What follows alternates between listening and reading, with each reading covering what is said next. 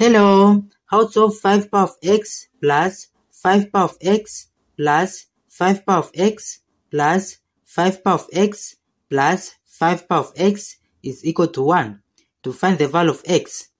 So, for my equation 5 power of x is common. Then, we take 5 power of x times, in here 5 power of x is there, 1, 2, 3, 4, 5. Then it will be times 5 is equal to 1.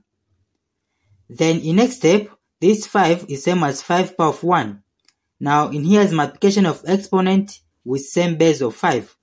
Then we'll apply the rule a power of m times a power of n is equals to a power of m plus n.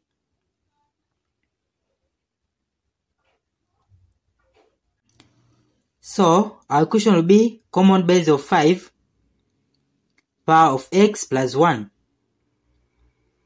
is equal to 1. Then in next step, we make this 1 to have same base of 5 by applying the rule a power of 0 is equal to 1. Then for 1 to be in exponent to base of 5 is 5 power of 0 is equal to 1.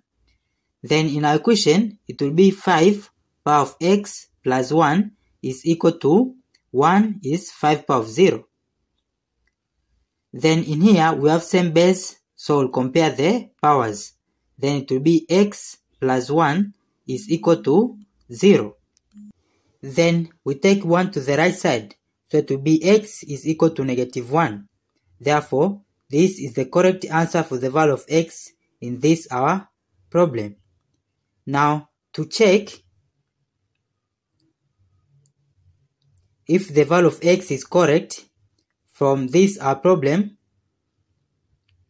which is 5 power of x plus 5 power of x plus 5 power of x plus 5 power of x plus 5 power of x is equal to 1, then in here there are 5 power of x, so it will be 5 power of x times 5 is equal to 1.